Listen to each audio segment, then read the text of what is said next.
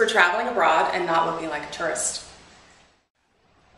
My first tip for traveling over to Italy is to take a cover up. Because when you are going into churches, or most likely some museums, you cannot wear anything that shows your shoulders or cleavage or anything like that. And what they're gonna do is make you wear these god-awful like hospital gowns that you put over your clothes, and you have to pay for them. So take a pashmina or a cardigan and stuff it in your bag and carry it around with you so that during the day when you walk into a museum or a church, you can pull it out and put it on.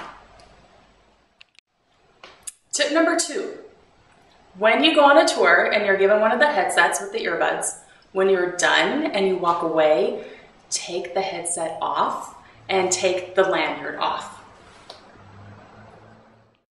Tip number 3, make sure to look up.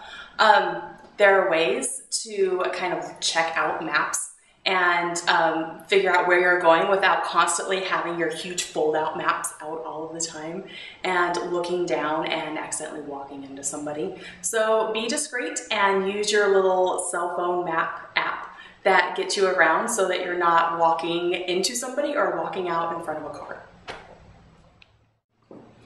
Tip number 4 is to not give directions. Because you don't live there and chances are you don't know where you're going, giving somebody directions just because they think that they can ask you and they somehow assume that you know where you're going and they can ask you does not mean that you can kind of fake your way through it.